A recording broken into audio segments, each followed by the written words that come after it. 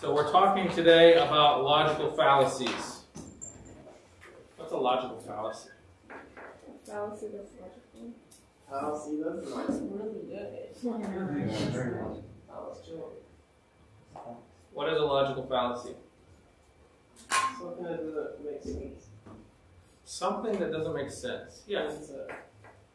Okay. Something that doesn't make sense. It's when someone is using bad logic. Okay? And there's going to be, we're going to give you 9 examples. Search for the reason.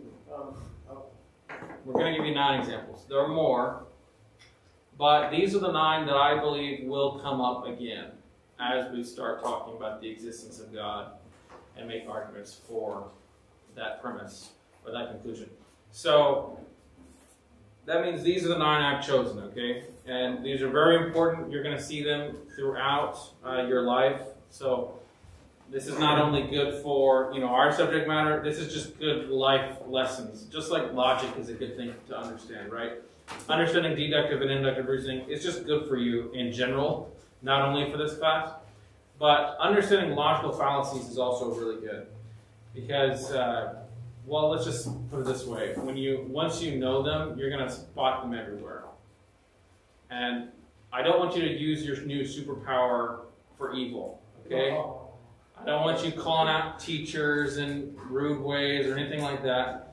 We all make these mistakes, but it's good to limit them, and it's good to do our best to purge them from the way we reason. Okay? We've already talked about 2 of these in the class so far. You guys remember what they were? Straw man was one of them. The other one was? I can't hear you, sorry. Roadrunner. Roadrunner. No, that's a method, a tactic that we can use. Okay, the other one was called the false dichotomy. Okay, so that's the first one we're going to talk about. We already went over it. I'm not going to spend too much time on it. You guys remember what this is? What is it?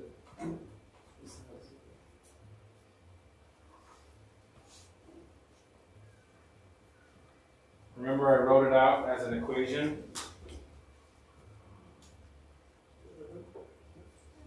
You guys remember that at all?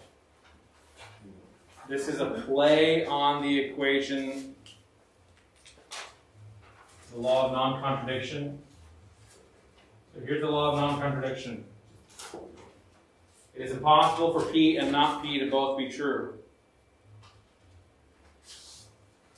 Well, the false dichotomy says, oh look, it's impossible for P and not Q to be true. They're trying to make you think that there's no middle ground. But really, what they're taking away is... Actually, this... Anyway. It's when somebody falsely takes away the middle ground out of the equation.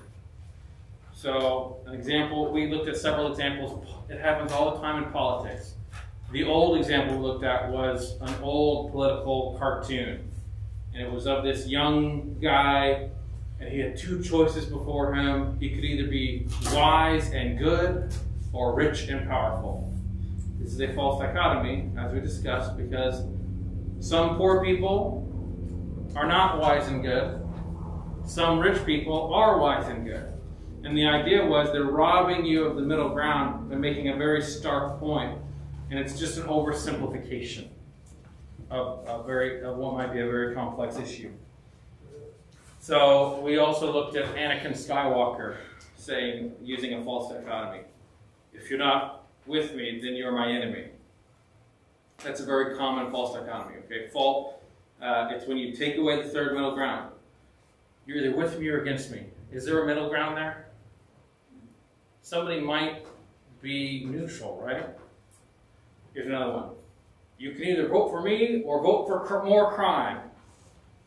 That might be a common one used by politicians. And the idea is, if you want to vote for my opponent, that they're for crime, they're going to, let bad things happen and so on. But obviously, if someone could vote against you, against that person and not be for crime, right? It's a false dichotomy. It's a false dilemma. It's like comparing apples and oranges. You guys remember this? Mm-hmm. All right, so that's the first one, false dichotomy. You want to watch out for this one. It's used a lot in argumentation.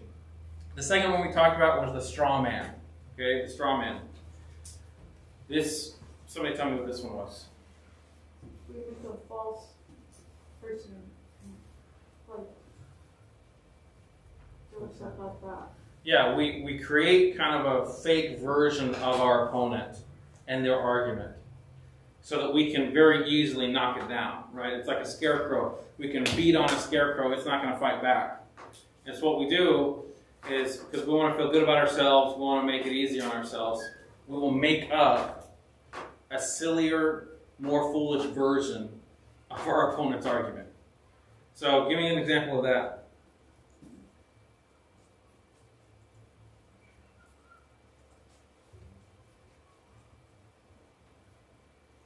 Here's one.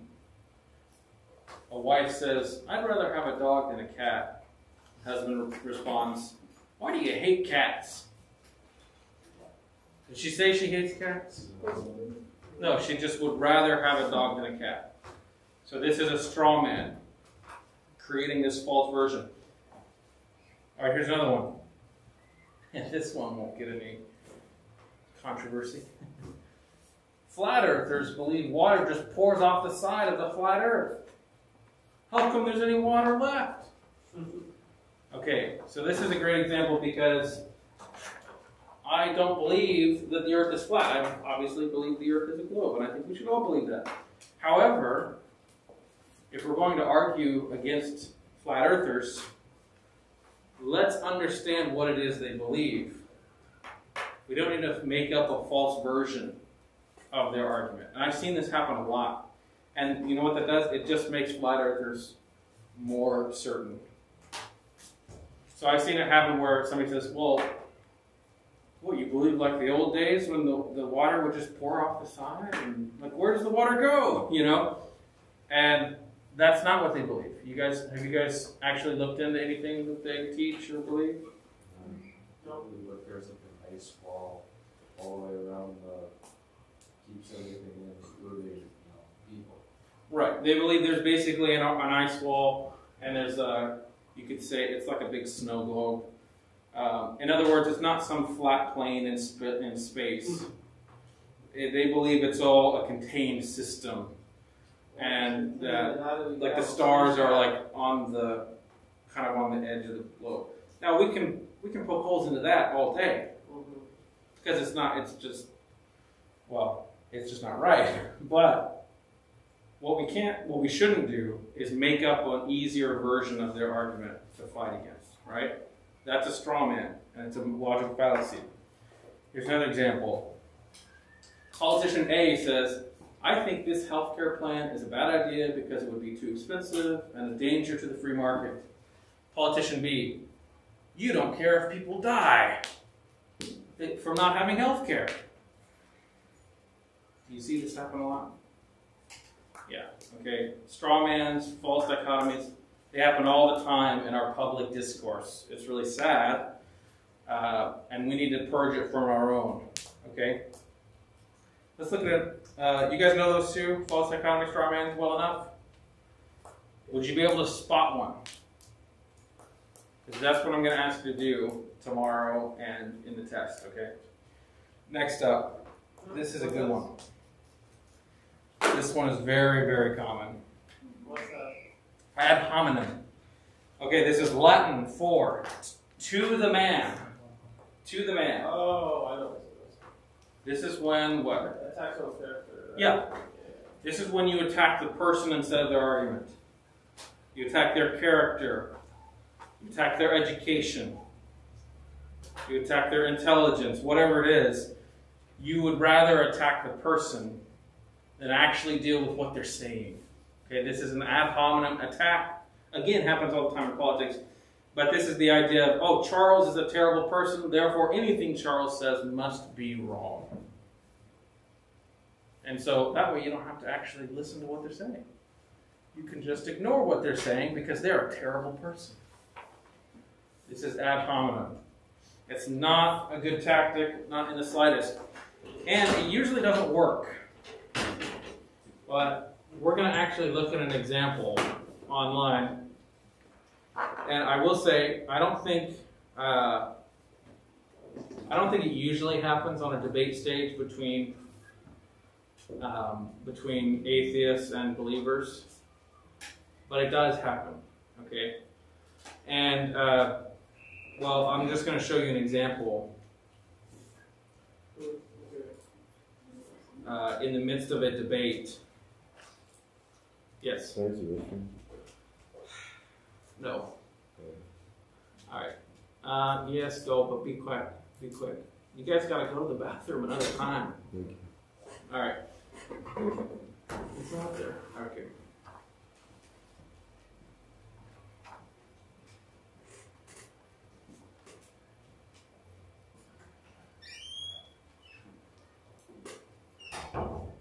One second.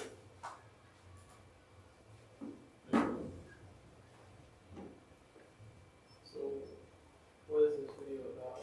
Like, what's the application? I'll let you know. Okay. Oh.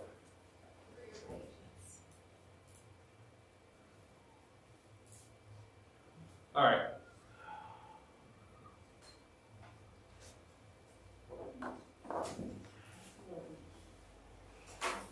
Okay, so this is from a debate between a few people. It's a debate that questions, it's called What's Behind It All? Evolution, Intelligent Design. It's a debate on does God exist, basically, okay? And what are the origins of the universe? And what I'm going to show you is kind of the opening statement of the atheist argument, because I kind of ran into this. We might, later on in this class, watch a full debate, we'll see. But I kind of ran into this, and what he does is he opens his argument, the atheist does, with a full ad hominem attack, and he also does a straw man, okay? So I'm going to see if you can spot them. Can't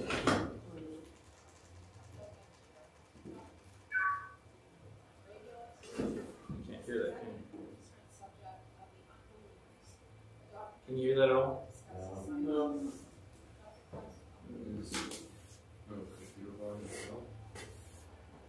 It might even be louder on the computer. No, it won't be. It's the video itself. It's really quiet. They fixed the mic of the guy, but it's like after he makes the ad hominem attack.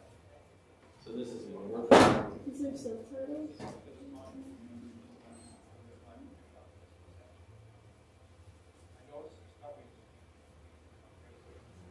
Alright, give me a second.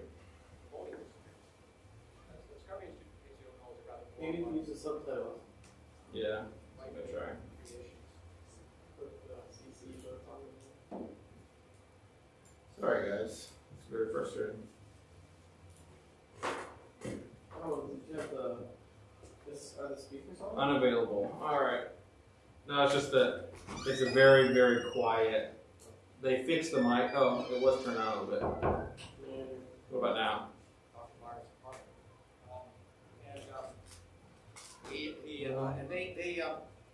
And they were very excited that Can I you was hear able to do this.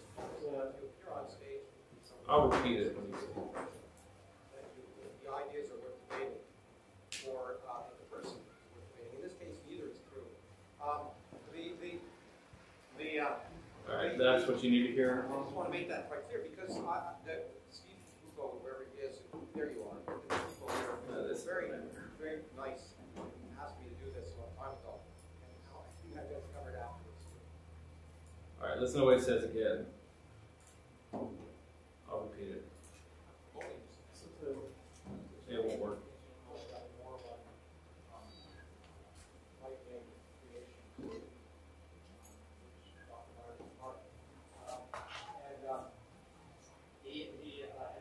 And they were very excited that I agreed to do this. Because to appear on stage with some context, it's give expression.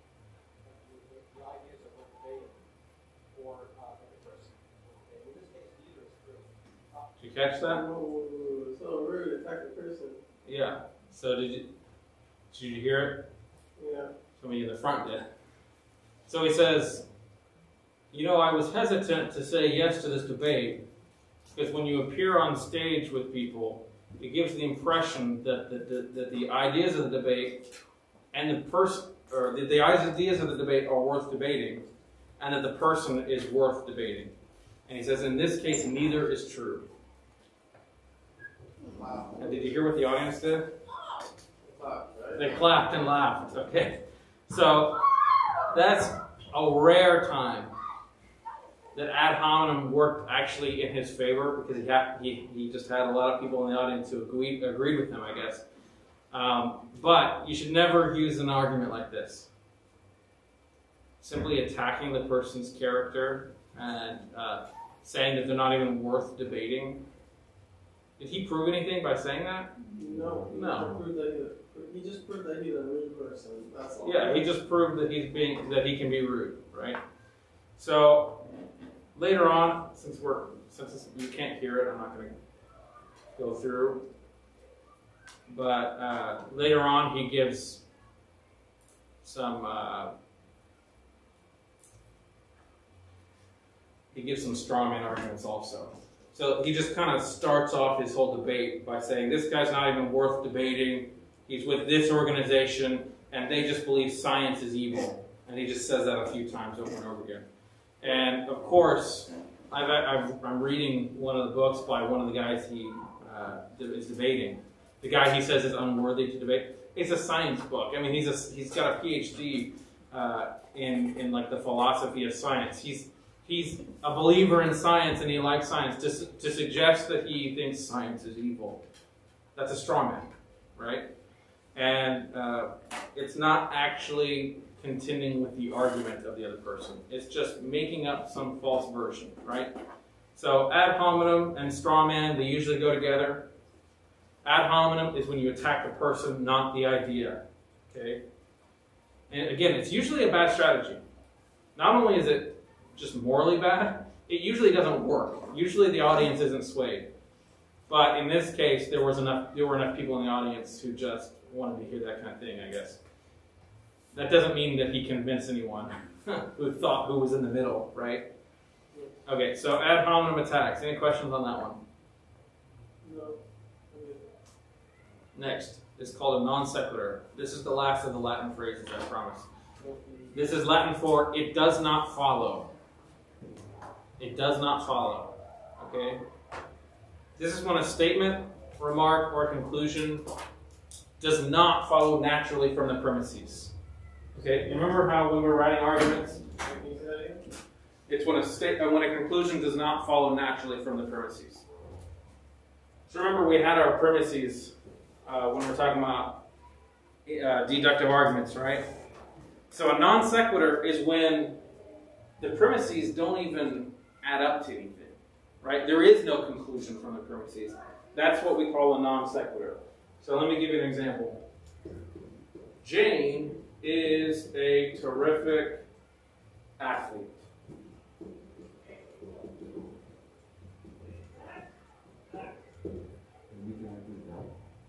If you want. You're going to get the definition of a non sequitur.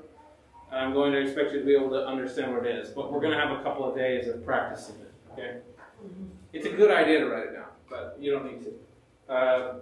Jane is a terrific athlete. Jane is from Greece. Therefore,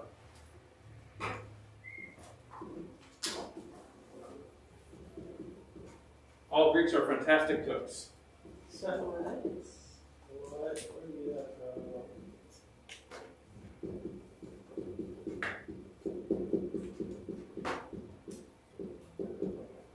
This is a non sequitur. Okay? This means that they can't even formulate a proper argument. It doesn't even make sense, right? The conclusion that all Greeks are fantastic cooks has nothing to do with the premises, right? So there's going to be times when people use non sequiturs. Here's one. Student A is angry at student B. He says, "Because you borrowed my math notes, I flunked my Spanish test." Doesn't make sense, right? That's a non sequitur. When there's no connection between the premises and the conclusion. Now let's look at one that's less obvious, okay? Here's one that an actual atheist has used. He put it out on Twitter. Here's his argument, okay? Most of the water on earth is undrinkable for humans. Therefore, the earth was not designed by an intelligent mind for humans. Therefore, God does not exist. What? That's so dumb. Why is that a non sequitur? Let's not call him dumb. That's ad hominem, okay? That's not really fun. The argument is dumb? Yeah. Well, let's use other words than dumb. Stupid. Let's say that is an illogical. In fact, the proper word is that is a non sequitur argument. Okay. Why is that a non sequitur? It's comparing drinkable water to like creation.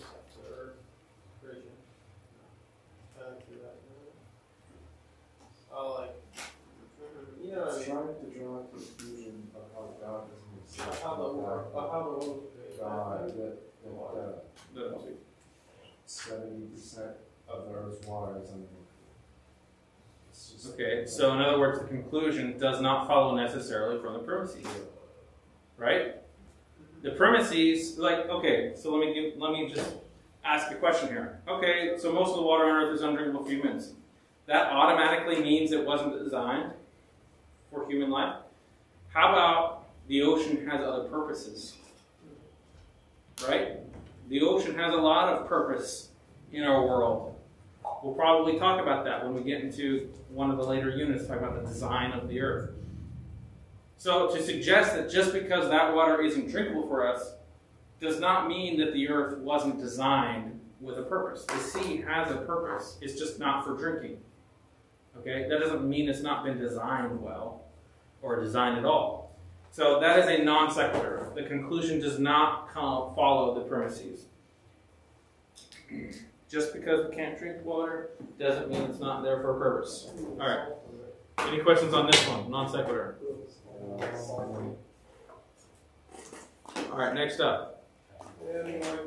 Bandwagon. When have you heard this phrase before? Have you heard this phrase? This word, bandwagon? Yeah, we've gone over it classes before. Oh, yeah? A lot of us, most of us. I think all of us actually. So what is a bandwagon fan? We kind of like just go along with everyone else because they're doing it. Kind of thing. Yeah. So, okay, I'm a Bengals fan. Cincinnati Bengals. Boo. They are in the Super Bowl this year. They're going against the Rams. I know, LA. So maybe there's some, you guys don't care. Okay, good. So, I became a Bengals fan a couple years ago because of the quarterback. He was at the college that I love. So, anyway, long story short, I've been a fan for a couple years. Let's say I just became a fan this week. What would you call me? A bandwagon fan, right? Oh, you're just doing it because everybody else is doing it. You're just doing it because they're winning. That when people throw out that term, that's what they mean. The real question is, are they winning? But then, I don't think we should be categorizing people as this type of fan or this type of fan. But I think you get my point. So when people use the bandwagon fallacy, what that means is that they're basically arguing for something because everybody else agrees or everybody else likes it.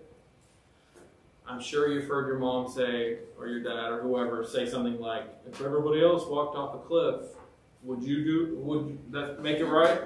Yes. So it's the oldest statement of the book, right? Bandwagon is when someone concludes that an idea has merit simply because many people believe it or practice it. Many people may believe something that doesn't make it right or true. So many examples. So before we found out about the Earth being round, I know I keep picking on flat earthers, but sorry. Before we found out that the Earth was round, everybody thought it was flat. Does that make it right? No. So it goes back to the fundamental nature of truth. Here's a couple more examples. It's used a lot in advertising, by the way, this logical fallacy. Everyone is getting the new smartphone that's coming out this weekend, so you have to get it too. Yeah, that kind of stuff. That's a bandwagon fallacy. Okay, everyone knows that evolution explains the origins of the universe better than intelligent design. It's like, that's a bandwagon. It doesn't matter how many people believe something, right? Because we could say, oh, well, 90-something% of the planet believes in God. Therefore, God exists. Something is either true or it isn't true. It doesn't matter how many people believe it or are for it. Excuse me. All right, any questions on this one? Bandwagon fallacy. No. I'm going to shoot through these, and we're going to have a long break at the end. So please bear with me here. I don't want to stop the recording. That's why I'm not giving you a break right now. But you're going to have a long break at the end, okay? Yay! So that's bandwagon number. Next up is appeal to authority. This is when someone uses the words of a, quote, expert or authority as the basis of the argument instead of logic and evidence. Okay, so this is if someone uses an expert or authority for the basis of an argument instead of logic or evidence.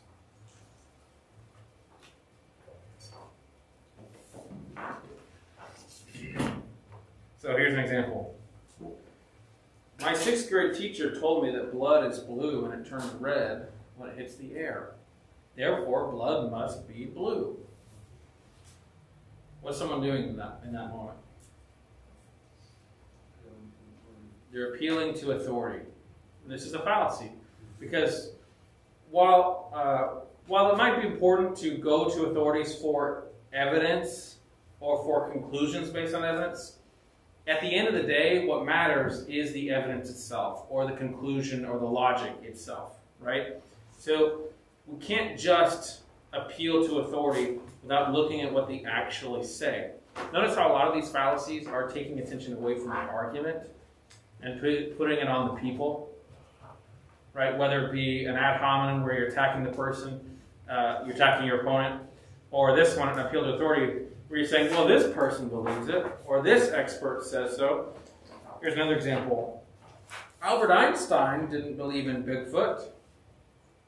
Therefore, Bigfoot must not be real. It's like, is that Albert Einstein's field of expertise? No. So what does his opinion matter, right? So this fallacy can change up. Sometimes people use authorities that either aren't specialized, they're not in that particular field, or they're just saying, oh, this guy believes it without actually dealing with the evidence and the argument. Okay? So that's appeal to authority. Next up. Oh, here's an example of one. This is an example of advertisers doing appealing to authority in the olden days. Can you guys see what that says? More doctors smoke Camels than any other cigarette. That's a real advertising, okay? Back in the day, I thought the cigarettes were healthy. they thought cigarettes were healthy. And the companies, the cigarette companies, they would pump out saying, this is the one that the doctors recommend, and this one, and this one. And that's appealing to authority, and obviously it wasn't correct, okay? All right, this one's called faulty analogy. This is assuming that because two things are alike in one or more aspects, they are necessarily alike in some other respect. Just one, two things, right? Assuming that two things are, I'll go and say it again. Assuming that because two things are alike in one or more aspects, they are necessarily alike in some other respect.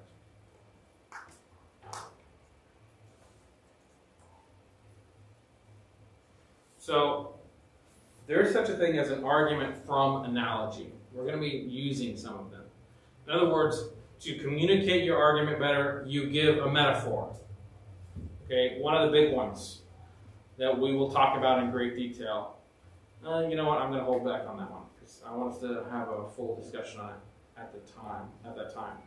Let me just give you some examples of a good analogy.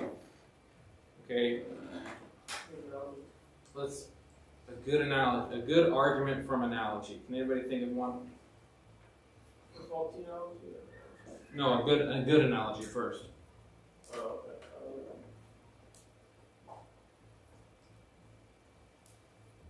Do you know what I'm asking? No. So, what is an analogy? So when you compare two things to kind of explain one of them. Yeah. Okay. Well, a faulty analogy is when it's basically it's not a good analogy. You're taking small similarities, or you might say artificial similarities, and you're saying that two things are the same when really they're not. Okay, so here's an example. People who cannot go without their coffee every morning are no better than alcoholics. So you're using the analogy of an alcoholic to say that drinking coffee every day and having to drink your coffee every day is bad. That's a faulty analogy because the consequences are very different, right? And that's what really matters. You're saying something's bad, then you're really talking about the moral consequences, aren't you? So in the one area that you are focusing on, that's the area that these two things aren't similar. That's a faulty analogy. Children are like dogs. They need to be strongly disciplined and housebroken. Is that a faulty analogy? Yes. Okay. Alright, here's another one. Failing to tip a waitress is like stealing money out of someone's wallet. It's a faulty analogy. Okay. Alright, we only have two more, guys. Two more. Have you heard this one before? Moving the goalposts. Moving the goalposts. So this is when okay, if you're going to write it down, here it is. Evidence presented in response to a specific claim is dismissed, and other, often greater evidence is demanded. What is evidence? I'll read it again. Evidence presented in response to a specific claim is dismissed, and other, often greater evidence is demanded. So in other words, imagine you're at a football game and someone says, okay, you got to kick this field goal from 30 yards away, and they kick it and they make it, and then the referees come out and they say, actually, you got to do it again, and you got to do it from 10 yards back. And that's moving the goalposts. And it's a lot of times people do this in an argument where they will say, oh, prove that, that this is true. And then when the person proves it, they say, well, I didn't mean that, I meant this. That's moving the goalposts, okay? So here's an example, common example. Someone, let's suppose that an alleged psychic agreed to be put under a test that demonstrates his or her powers, and then they fail the test. Well, then they argue, well, that the test was unfair, and you had to have faith in my powers for the powers to actually work. Okay, so this is moving the goalposts. Another example: suppose that a boss tells an employee that if they do X, they will be promoted, and then the employee does X, but they need to save money for the company, so they say, well, you also have to do Y if you want to get the promotion. This happens a lot, sadly. This is moving the goalposts, okay? And it's a logical fallacy. What? Oh, the definition?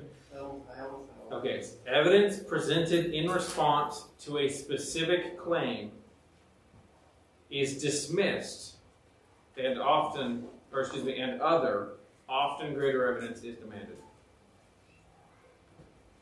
All right, last one. Thank you. Red herring. You guys heard this one before? You probably heard it in like a literature class. Yeah, we heard it. So what is it in a story? What is a red herring in a story? Misleading evidence? Yeah. So this is in the form, when I'm talking about logic, this is attempting to hide the weakness of an argument by drawing attention away from the real issue. Attempting to hide the weakness of an argument by drawing attention away from the real issue. So the term actually comes from fox hunting. Apparently, when people would go fox hunting, they would take a red herring, a fish, and they would like smear it across the trail where the dogs were using the scent, and it would mess up the dog's scent or send them on a false trail. So this is the idea. You're making an argument and you're attempting to hide the weakness of the argument by drawing attention over here. Like, oh, look over here, look over here. So here's an example. Oh, sure, I got a speeding ticket, but imagine if I crashed the car. Think of how upset you'd be. So distracting. It's a distraction.